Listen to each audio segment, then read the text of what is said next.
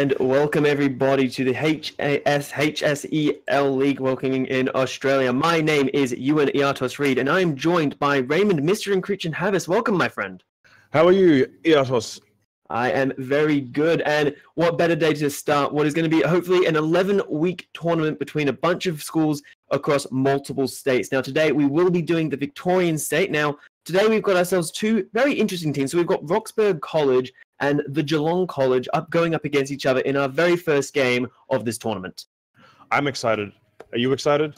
I am definitely excited. So hopefully we will be getting into Champions soon. But first things first, I do want to talk about, a thank you to the schools, because of course this is, a large event. This is an Australia-wide event crossing multiple states, multiple schools going up against each other. So first of all, we want to give a huge thanks to the schools and the teachers that are giving these students, the opportunity to go in this sort of event. Because a lot of schools, they look at esports and they think to themselves, is it a real sport? So, we've got to be a huge thank out to these teachers, to these schools for being just supportive of the students and what they want to be doing. Absolutely, absolutely. And we know there's a lot of time invested, so that's something that's, excuse me, very much appreciated from both the teachers and the students. Definitely. And of course, as we're getting into Chancellor, this is a reminder that the High School Esports League is a part of Riot Games' High School League of Legends Australian and New Zealand Championship. So, of course, after this 11-week tournament, there will be grand finals, and then these teams, they can aim anywhere they want to. So we will be getting into pick and ban. And first things first, we're seeing Yorick taken away. Yorick ban. Okay, looks like it's a target ban against Legend Threat. He has been playing it in solo queue, so this is a very, very strong split push pick and has a very niche in team fighting. So I can see that, that ban definitely being a satisfying ban. Definitely. And on the other side, the Darius has been taken away. So Geelong College, we've done our research, and you were saying to me earlier that Noxus Might, Darius is one of his main champions. Absolutely. This is definitely a target ban on Noxus Might. They want to shut him down, not get him on his comfort, and really sort of push him to the boundaries here. Definitely. And we're seeing the other ban taken away. So Brand taken away, which we have to assume is going to be aimed at the support role, and Orn as well. So Geelong College are firing quite a few top lane bans, firing at Noxus Might here. They are really, really narrowing that champion pool. They do not want Noxus Might having anything. Indeed. So we'll have to see as banning phase is almost over. And it's something that I do want to be asking about, which we can talk about a bit further when we see pick and bans, is of course comfort versus strength. Because a lot of teams will say to you that, you really want really strong champion picks. You want stuff that is top tier, A tier, S tier easily. But when you look at players like this, in a competition that you are definitely trying to win, but you won't have every champion under your repertoire, do you try and aim for comfort picks, or are you going to be trying to go for what is considered meta? Well, it depends on the player. Generally, comfort is what is ideal for a player. You want to go comfort, set yourself up to perform well, and if the meta doesn't suit you, so be it. Indeed, we'll have to see. But we are seeing the first picks coming through, and Kaiser has snuck through the pick ban phase and is first picked for Roxburgh College. In all honesty, I'm not surprised. Kaiser is that AD carry that everyone wants to play. She is super strong, super powerful in the late game and that mid game as soon as she gets that Rage Blade. So definitely a good pick there. Indeed, but talking about good picks, Ezreal. Now, Ezreal, if anyone does recall watching MSI and watched Uzi on that double tier build Ezreal, I think you can almost say single-handedly took some games there. So this is going to be an Ezreal here. We assume it's going to be the double tier build as well for Geelong College. Absolutely, double tier, get that scaling. Ezreal's always been known as a 2-item AD carry. With the new tier build, he's now late game, mid game, every point in the game is just the safest AD carry right now.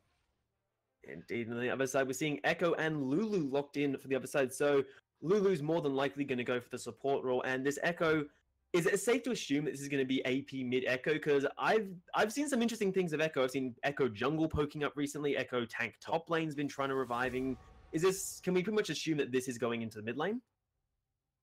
Judging by the picks, yes, but we haven't seen anything for the top lane yet for the side of Roxburgh College. or for the side of the Geelong College. So I'm curious to see what they'll pull out. I am actually no, it could be very well be a top lane Volibear. My mistake. Indeed, so we're seeing Zac and Volibear for the other side. So we'd have to assume Zac's going to be the jungle champion. So Volibear, by process of elimination, is going to be top lane. So I'm going to be really interested to see where this Volibear, what build he goes for, what style he's aiming for. But looking at the picks and bans, we're seeing two roles being focused out. So the Trundle being taken away, surely aimed at jungle, and then Soraka aimed at the other side as well. So trying to pinch down that champion, the support pool there. Well, Trundle being banned out is actually a good thing. He does counter two of their champions. Trundle is very obnoxious against the Zac and very, very obnoxious against the Volibear, both of which are considered tanks, so he can just steal their stats, but now that's taken away. So we won't deal with him in this game. And that makes sense. And Jack's taken away as well for the side of Geelong College. So these are both top/jungle bans, of course, because both these champions could be played in either of those two roles. They really don't want that split push going on. They're like, not having any of that. No split push in this game. And the final ban is going to be Nasus, the big dog in the top lane, not allowed to swing that cane around. I'm a little surprised to see that ban there, because you see the Volibear, you see the Zac. You have to assume that one of them is going to be top lane. So maybe they've simply done a bit more scouting and said to themselves, it's not worth the risk, or our top laner just doesn't want to deal with a Nasus. We'll have to see. As they look this in, this bot lane is going to be a real pain to get onto. In saying that, it could very well be a Nasus mid. It has been popping up recently. I have seen it come in, even in regions like Korea. It's interesting. So the Nasus ban isn't as obscure as we'd like to think, but it's certainly a bit out there. And as for the Ezreal Morgana, it's one of the safest lanes. Ooh, Noxus might bringing out a fan favorite, Cho'Gath. Indeed, Cho'Gath for that top lane. Cho'Gath is a real pain to deal from that top lane, and Warwick as well. So we finally see the full roster coming out of Roxburgh, and it looks really tough to kill, because you try and kill Cho'Gath, he's not going to die. You try and kill Warwick, he's tanky. Echo has, of course, his ultimate, the Chrono Break, to be able to survive in case he's in a bad position. And then if you try and kill Kai'Sa, Lulu's there with the Wild Growth. So I just look at Roxburgh College, and their champions, in theory, should be really difficult to kill. They're all picked very, very strong laners, bar the bot lane. I can see Ezreal having a slight advantage due to his range, but as the game progresses, that Kai'Sa will be a monster. Indeed, so we'll have to see how that goes. On the other side, we have seen the last champion pick coming in for the mid lane, so that is going to be Mishu Mizutufu on his Cassiopeia. So a bit more of a dominant lane, because you were saying before that Roxburgh College has, strong lanes in top and mid, but if we now see it going up against a Cassiopeia, Echo into Cassio, who do you think should be coming out on top in this mid lane?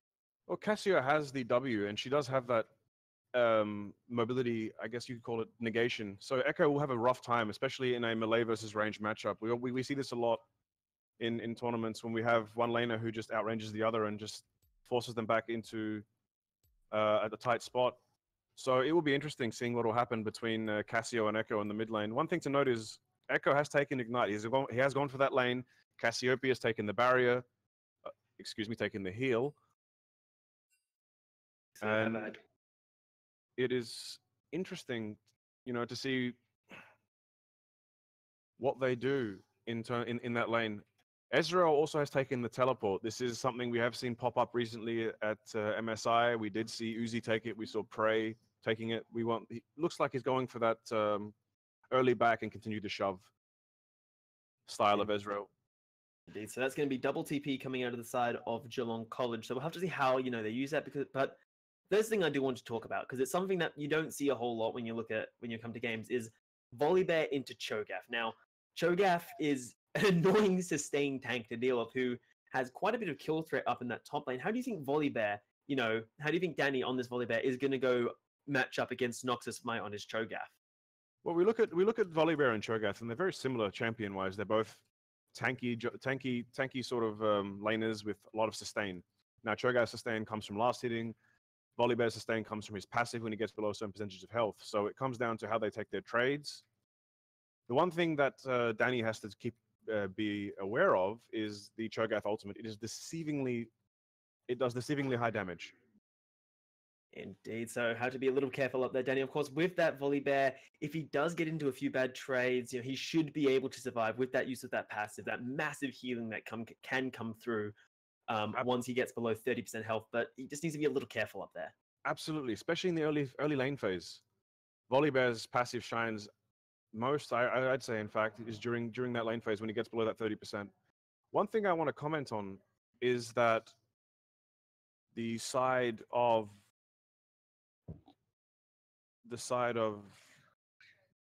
Roxburgh College has gone for 1-3-1. They've gone double TP. They've gone for a pick jungler. This means they can really get that map pressure out should they get that lead. Indeed. And that's going to be something we're going to be looking at, through the rest of this series, of course, over the next couple of weeks, is teams need to start, they really want to develop a style. They really want to identify themselves. Okay, these are what we're good at. This is what we're bad at. And I think there is no better time to do that than in the first week of a tournament. This is when you can establish dominance. This is where you can establish a reputation as a team that is extremely good at, 1-3-1, team fighting. The first, I'd say, 2 to 3 weeks is absolutely essential in making a statement and saying, we are a team that you need to fear, you need to respect, and you need to scout because we demand that much respect through how we play. And the first couple of weeks is essential for these teams. I agree entirely. Absolutely. So I'm curious to see what happens in this tournament, since we do have the marksman changes coming out. So all the marksman items have been changed in terms of the crits, in terms of the zeal items. So I'm actually looking forward to see how they develop out and play in these in this tournament. Indeed, we'll have to find out as we are loading ourselves into the very first game of the High School Esports League for Victoria. Down here, we've got Roxburgh College spawning in on the left side with Geelong College representing their school on the right. Now, Encryption, we see the teams. We have a general idea of their style. We've got 1-3-1 coming out of Roxburgh College, while we're seeing a bit more of a team fight, catch, pressure the lanes coming out of Geelong College here. If you had to say which team you think came out of drafting and think will be able to get their game online, which team would you be poking at? Oh, it's a very, very tough call. Both lineups looking really, really good. It now comes down to the individual players, how they play, how they push, how they manipulate their lanes, and how they play around their junglers. The junglers will have a big impact in this game. Indeed, but we'll have to find out as we are loaded out of Champions League into the game. So you were talking before about jungle impact, and I do completely agree with you. And we look at their jungle, we look at the jungle picks. We're seeing Surveillance on this Warwick, and we're seeing Raygun on a Zac. So Zac, I think if you've ever played against a Zac, he can gank you from the most unexpected direction. So I'm mostly going to be interested in the fact that, where are we expecting? Are we expecting, Raygun to focus a lot down bot lane, try get this Yui's Ezreal ahead, or is he going to, focus on getting his other lanes ahead? Like, where do we expect this Zac to be looking ganked? I expect Raygun to look towards the mid lane, perhaps the bot lane, to play around because of the nature of the lanes. Ezreal, now with the double tier build, we can call a hyper carry. Kai'Sa, also a hyper carry, shut down the Kai'Sa early, set yourself up for the mid game, and all of a sudden the game is getting a lot easier. Indeed, we'll have to see where they choose to go, because at the end of the day, we can theorize as much as we'd like. Like, at the end of the day, the players are the ones who get to dictate how this game goes. But from the looks of it, neither team really wants to try and do something early. We could see some early level 1 shenanigans. Admittedly, I was kind of hoping for it. You've got Morgana, you've got the Miasma coming out of the Cassiopeia. You could definitely try and force something, but it seems neither team really wants to risk it. Even Roxburgh having all 5 members on the bottom side jungle, simply being, in case something goes wrong, we've got everybody here. To be completely honest, I agree with that play. I like seeing this sort of style of play, especially early in the tournament. You don't want it to make any risks, or make any misplays, especially in the early stages of the tournament. It'll reveal weaknesses for other teams that you might not want to reveal at this point, or might not know about. Indeed, of course. That's something we've got to talk about as well. This is week 1, and a lot of these teams, their registration ended barely a week ago. I don't know even that long. So these teams will not have had too long to practice, not had too much practice, as a coordinated team setting. And of course, communication I think is going to be a huge thing, for every team in the first couple of weeks of the tournament. How players coordinate, who's your shot caller, and first couple of weeks, is that something we really expect to see out of all the teams? This development phase of who the shot caller is and how the team creates their own style. I think, like the meta, team style will be developing through these tournaments, and we'll see these players grow. as the tournament progresses, and it's something I'm really excited to see because it's always nice seeing younger players grow and develop and become, you know, a great team. And I can see that happening. Looks like there's a small fight in the bot lane here. Indeed. Well, a little bit of skirmishing there. Yui has managed to actually use that Klepto proc really well. Got himself the Potion of Rogueness. And actually, Danny... Oh, this is painful. Level 2 spike coming out of the Cho'Gath to the level 1 of Danny is forced back. Didn't get his passive burn, thankfully, but that's really not good in the sides of lane control. Danny's in a little bit of pain up there. That was a very, very good all-in. Very, very well timed by Noxus Smite there against Danny. He waited for the level 2, went in, and just took a whole lot of health. Fortunately for Danny, he didn't burn any sums, didn't burn any of his passive. He just can now hold the lane where he is and either hope for jungle help or keep a permanent freeze. Indeed, Chosen of the Storm was not bursted in that particular fight. And you were saying before that the passive out of the Volibear, the Chosen, is really important because in case he does get low, Cho'Gath isn't level 6 he hasn't got the ability to chomp down, but you just worry that if this is the trend for top lane, if he's going to keep getting bullied up there, it's really not going to look for good for Danny, because when you look at Volibear as a champion, there isn't a whole ton of wave clear that Volibear, you know, has access to. That is correct, at least not until the first back where he gets his Cinder Hulk, or excuse me, his Bummy Cinder, or something like that, something along that, of that nature. Ooh, Yui taking quite a bit of damage, and the Black Shield is up. Oh, he goes on top of the Tormented Soul, and the exhaust comes down. That's going to be first blood coming in for the Lulu. Damask is taken out really low, but I don't think Legend is enough damage. Another Warwick is coming in. Well, this is a 3v1 threat. Legend, you are going nowhere, my good friend, and you are going to get taken down. They leave it for Turnus, who picks himself up one as well. And they left the kill for the AD carry. This is something I spoke about earlier. If the Kai'Sa gets ahead, it will turn to turmoil for the side of Roxburgh College. Indeed, and Roxburgh now picking themselves up 2 kills. They're now 2-0 in this game, and that's definitely good in terms of momentum. It's 4 minutes into your first game of this series, you know, in this entire event, and you've already managed to pick up 2 kills. And momentum-wise, this is going to feel really good for Roxburgh College. Absolutely, absolutely. Getting that early kill on the Kai'Sa, getting that early kill on the Lulu, in fact, also helps. It allows her to get her second part of the support item. Get those wards out early, develop a... Ooh, Venomous Souls taking quite a bit of damage, but it looks like it was all a bait. Surveillance is here, manages to jump in and fear the Calcio, but doesn't get the correct direction. Surveillance can't afford to go under that turret. Mizu is out of mana, so he can't be throwing those fangs around no more, but Surveillance is super active this game. And as you expect from a Warwick, active in the early game. His late game isn't exactly the best, so he gets his laners ahead in the early game, ensures they can develop the lead, and he can in the mid to late game he can do his job and make picks in the team fights. Indeed, so I have to see. And that was on the side of Geelong College. That trade down the bot lane was just really unfortunate because we were talking about the double tier build that Ezreal really wants to go. The teleport you said earlier was about, you know, generating lane pressure, being able to harass a bit, and his first back was forced upon him, and he wasn't even able to get the first tier. He picked himself up a Sapphire Crystal. Another thing to note is that they do also have combat advantage on the side of Roxburgh College with the heal. Foregoing the heal for the teleport means they haven't got the heal for fights. So it means they do need to get that lead, or at least compensate if they get behind. Indeed, and unfortunately does not appear to be the case as we're looking at top lane, and Noxus Mai, I mean, we saw early phases, he was doing some horrible things to Danny, and if you look down the lines of the CS, he is just continuing this trend of Danny's not allowed to play top lane right now. He's being bullied by Cho'Gath. It comes down to the kit. Cho'Gath has a much easier push, especially with the Vorpal spikes. Whereas in terms of wave clear, Volibear is a bit lacking, but he makes up for that in sheer tankiness, especially in those 4 or 5 item scenarios.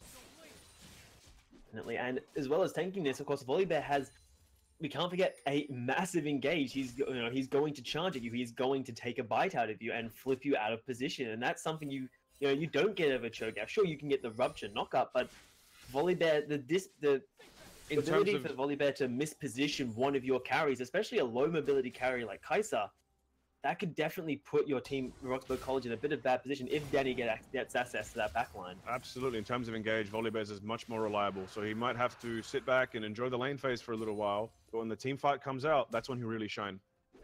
And unfortunately, the first jungle main objective has been claimed. The first dragon going over to the side of Roxburgh College, and it is an ocean dragon as well, which, I mean, for their bot lane is actually really, really good because they're going to get harassed down by the Tormented Soil. They're going to get harassed down by the Arcane Shot, so they can sustain themselves a little bit better in lane. Not just that, even in the top lane, it synergizes so well with Cho'Gath that he can constantly just sustain for days. Yeah, especially with the Carnivore passive coming out of Cho'Gath, he gets himself health and mana upon every single minion kill. So it's just like, you harass him down, and then he gets access to a minion wave and he heals himself back up. Exactly right, exactly right. Oh my lord, that is so much. I mean, he's not going to go for the kill. He gets the chomp down! Oh, Chosen of the Storm was not able to save him. That's what I was talking about earlier. The damage from Cho'Gath's ultimate is deceptively high.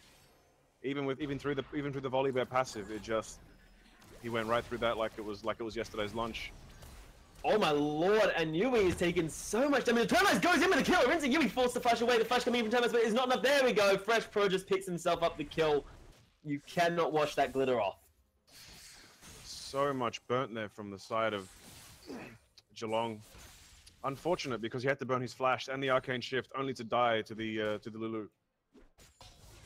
Yeah, but he had to try something. They are getting harassed down there. And of course, the sustain coming out of the Ocean Dragon, we don't really talk about it much as casters. You know, you simply, the dragon's been secured. But think about it, after every single fight, whether it goes well or poorly for this bot lane, they can simply back up a little bit, hit the minions a bit more.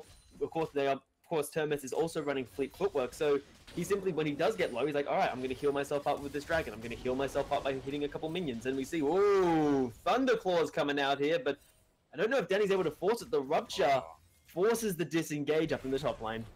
Unfortunate. It had such good potential to be a good engage. He had the right idea there going in for that fight. Unfortunately, Rupture disrupted his ability to continue the fight. Indeed. It's a bit unfortunate, but I like the idea from Danny. He needs to try and do something up in this top lane. He's 30 CS down on his opposite number of Noxus Might. He needs to try and force something. And Raygun as well, we were talking about these junglers being active, but we haven't really seen a whole lot of them. I mean, especially from Raygun, his team is falling behind bit by bit. They're 3k gold now. Their top laner is in a really rough scenario, and he's still just farming up. I think Raygun needs to start getting into this game. He does. He now has his 6, so we can look to see him go in for make some engages. He has an experience lead, in fact, which will actually be useful coming to the later stages of the team fights. Unfortunately, will it be too late? That's something only time will tell. Indeed, and I think it might be time to find out now as Raygun charges up that elastic slingshot. Threat is being really dangerous and trying to force the fight a little too much. Soul Shackles was not used, but the Adopt comes in, the pulls them both under turret, but Terminus is just taking no damage. The wild growth is simply too much. Very, very well played there by the bot side of Roxburgh College. They saw the gank, they stayed calm, they didn't panic, and managed to cut their way out.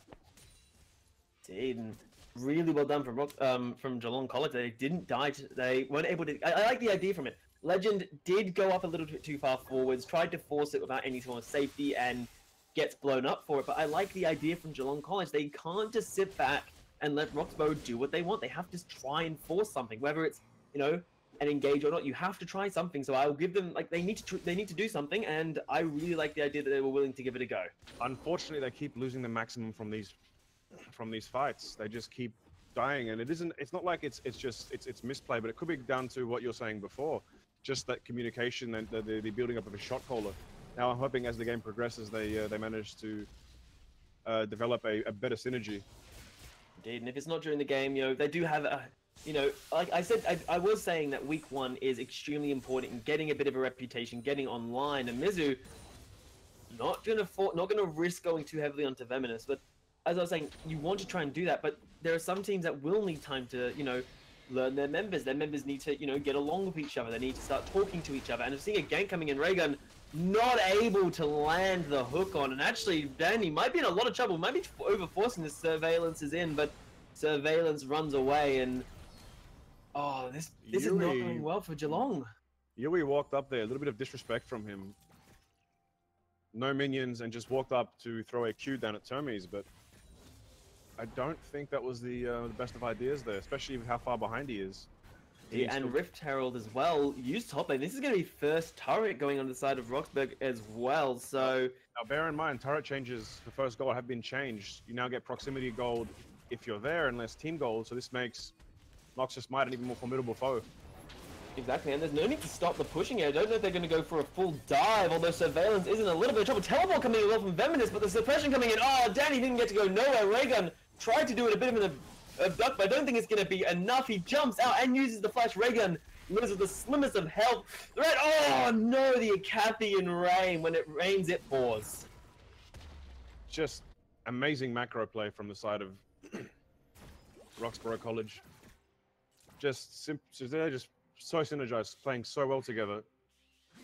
And I just think that Geelong, need to take a step back, stop looking for those fights now and just farm. Because when you keep losing the maximum, it adds up and generates something to an even bigger lead. And unfortunately, that's what's happening at the moment. If you look at the gold, it's 8,000 gold at 13 minutes. That is just not what you want to be seeing if you're on the side of Geelong College or supporting them, because that much of a lead is disastrous. But we agree on that there's a bad scenario, but there is a saving grace. They do have the Ezreal, they do have a Cassiopeia, they have things that scale insanely well. So there is the potential for catch up, but Legend Threat, oh, I think you're in a little bit of threat, my friend, as the Acathian goes in. The Killer Instinct is not yet used, but Termus is up there 1v3, and they are not opting to engage. That's fear? That's fear you can almost smell coming in there. Termus now realizes he's in a little bit of trouble. Dash away from you, he comes in. The knock-up as well. The Hourglass is not going to save him, but actually Thresh Produce is here to bring in the shields and bring up the health. And Threat is going to get taken out! What was a 1 versus 3 is turned around? Just mechanically well played there by Termes. It's just, he played that really well. Now bear in mind, he has the Death Stance first item instead of going Ginsu's like we've come to see from a lot of players. That just makes him all the more, I guess you could call it tanky, in terms of the damage mitigation and the bleed. Indeed, and while all this is happening, Mizu on this Cassiopeia just hasn't actually been, active in the game, unfortunately. Venomous Souls, admittedly to his opposite number, hasn't done much either, but Roxburgh has been playing around the top, playing around the bottom, and now Mizu's finally getting into the fight, but it looks like he might be in a little long-way petrifying gaze, but I don't think it's going to be enough. Surveillance is finally in the back line, but he goes a little bit too far. Raygun trying to hold the front line, but I don't think he's going to be anything of it. Wildgrove coming in from Legend on the sideline, but Raygun is still tanking, surviving under the turret, but I don't think it'll be enough. Mizu finally falls. Legend Threat goes down as well, but Termus, the shutdown onto him, teleport coming in as well. Finally, Daddy's like, wait, my team needs help. Unfortunately, his team is already dead. Danny's like, okay, it is my time to shine. As Noxus Might has picked himself up a double kill and is now fighting in the base. Danny has all his cooldowns up, and Noxus, he might simply go, okay, Thresh Produce is here, and all in all, couple kills both ways. Not as bad a scenario as you might think. Yes, Roxburgh did manage to obtain a lot of kills there, but keep bear in mind, Shutdown Gold is now solo, so Mizu Tofu getting the kill on Kai'Sa was massive. And that was a 5-kill shutdown, so that was at least 600 gold there for the side of the Geelong College there, but yes. Unfortunately, I don't know how much it is going to be enough of, because if we look at the side of the gold, they are now 10k gold down. They are 2k worse than what they were previously, and there's still golden out on the map. Their turret is up available, and it's only at 15 minutes. I mean, we can see on the gold chart here, actually we'll have to look in a little bit, as Raygun forced out of his own jungle even. He's not even allowed there. And that's the nature of the game when you fall far behind on a scaling comp. Unfortunately, Danny. let's go. Oh, Danny. Danny's in a little bit of trouble. Noxus Might is charging into the fight. That is a massive choke up and a massive rupture, and I don't know if it's going to be enough. A chomp down, and dinner time has been served. Unfortunate there. Danny shouldn't have been that far up without the vision. He has no tier 1, no tier 2. Realistically, he should have been perhaps waiting for the wave to push into him or grouping with his team. Even unfortunately, trying to get a little bit of farm, and really well done of Roxburgh to punish them, being like, no, you're not allowed to get farm. But it looks like it's going to be a bit of a dive. Oh, a lovely chrono break by Souls there, deleting Mozu, and now Threat is on his own, under his own turret. He's like, wait a second, this is my turret. There's 4 of them going in. You have Duck coming in onto the Warwick. Raygun trying to do what he can, but I don't know if it's going to be enough. 4 members tanking the aggro so well. Unfortunately, Thresh Produce does go. It actually is a double kill. Finally, the turret goes down, but Raygun, I don't think it's going to be enough. Finally taken out, but managed to get 2 in all of that. That was very well played by Raygun. Raygun had to concede something, but he's like, if I'm going down, I'm taking at least 2 of you with me, and that's what he did. Indeed, Thresh Produce and Venomous Souls unable to make it out there alive, but while all that happened, while Raygun was doing his absolute damnedest to hold the front, the top lane inhibitor turret has fallen, so that is even more gold now going over to the side of Roxburgh College, sitting at 12k, and Baron isn't even up yet, but I suspect when it does, Roxburgh is just going to rush into 20 minutes. Now, bear in mind, this isn't the end of the world because there is no Baron, there is no Dragon spawning soon. Geelong College can sit back and farm for a little while and look to regain any losses that they've previously obtained. Now, if we look at items, Zach has gone for the Cinderhulk and then the Locket of the Iron Solari. Hasn't even finished his tier 2 boots yet, but most definitely a good idea going for his Ninja Tabi, especially against a Warwick, Kai'Sa, and Cho'Gath. Indeed. I do want to talk about items a little bit. So, of course, we are suspecting the double tier coming out of Ezreal and the tier coming out of Mosu to be stacking up. But talking about this Zac, a lot of Zacs like to go for a very selfish tanky build with the Spirit Visage and the War Mogs. Do you think that Raygun's decision here, especially when his team is this far behind, to go for something to try and keep his teammates alive is the right decision? As actually, we'll have to come back to that in a little bit. Mosu is walking way too far forward and gets out of position. The Petrifying Gaze lands on nothing, and unfortunately, this looks disastrous for Geelong College. The turret is doing its damage, but I don't know if it's going to be enough. Chronobit coming out of Venomous is not going to be anything out of that. They are now forced to run for the hills, but the Infinite Duress takes down the Fallen Angel. Double kill coming in for Terminus. Ooh, that team fight was capitalized greatly on by the side of Roxburgh College. They just saw someone walk up and took the first opportunity they got. That was superb. League of Legends right there. Indeed, Mizu was almost really like he was trying to walk up and get a really good Petrifying Gaze, but Robert's like, no, your Cassio's walking up, your Cassio dies, and did a fantastic job to get the fight going, and didn't even lose anybody at the end of that, and that's going to be an inhibitor at 19 minutes. Possibly even 2. No, it looks like they are back up. They will not go for the second inhibitor. That would have spelled big trouble, especially with Baron spawning in about a minute. In about 30 seconds, excuse me.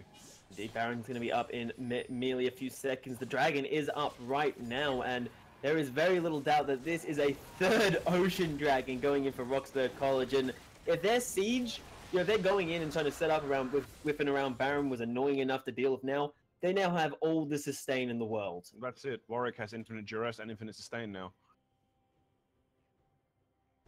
So Warwick, and I think all of the members of Roxburgh College, it's going to be a real pain to deal with. If you try and poke them out and they're like, no, we heal.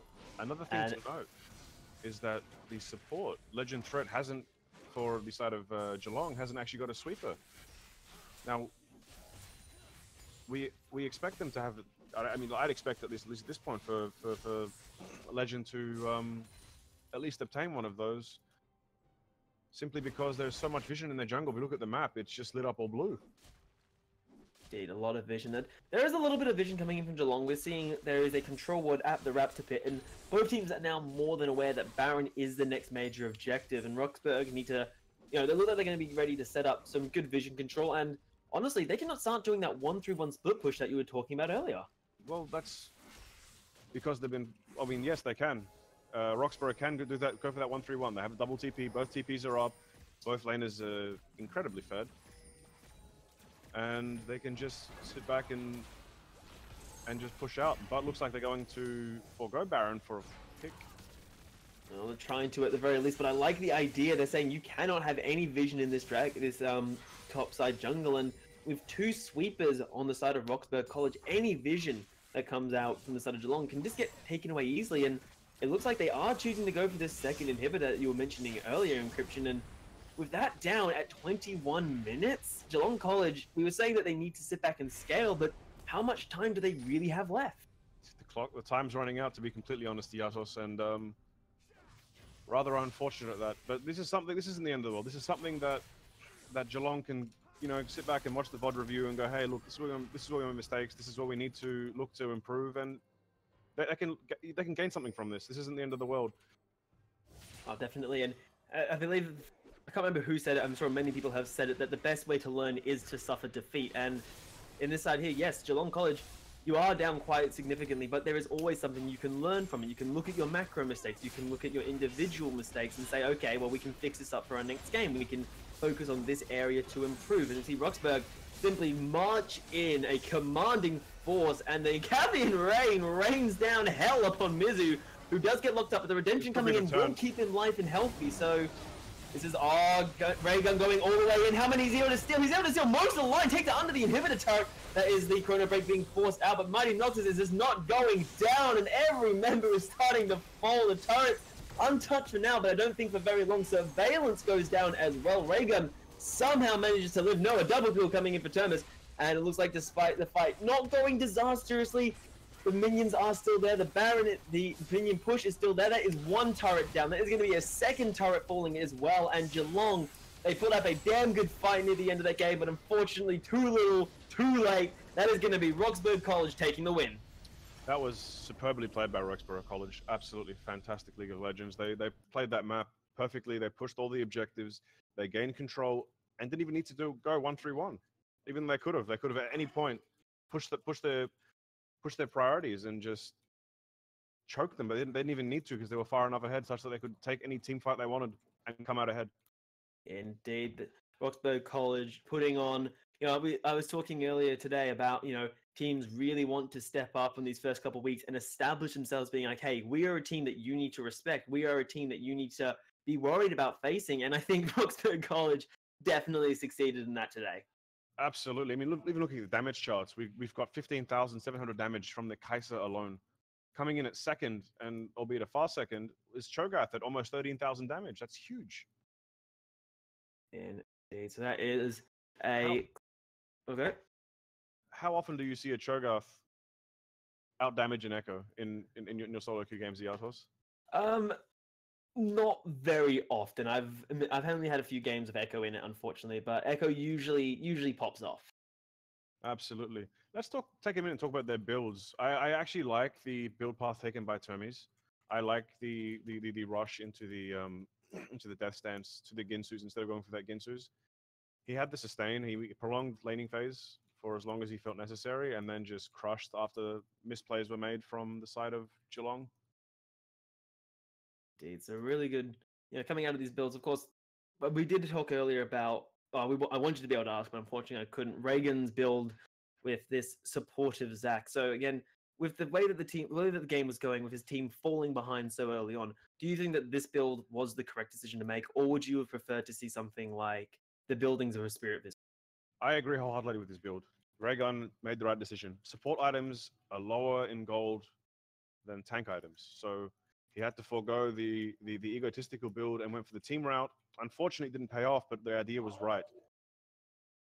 Indeed. So that is going to be the first round of the Victorian HSEL completed. So unfortunately, that is going to be for Geelong College. They will be starting the season 0-01, but they have every chance to come back. Remember, this is an 11-week tournament, so there is so many chances for Geelong College to come back in. And Roxburgh, you've shown a dominant performance in 1 week, but you need to make sure that you're keeping this up week through week. So unfortunately, that will be it for the Victorian broadcast. So I would like to thank you very much for everyone for coming down and visiting the schools, for supporting these players coming in, and of course, Mr. Encryption and Una for being my fellow caster, and of course, Una, the host who has been broadcasting this game out to everybody.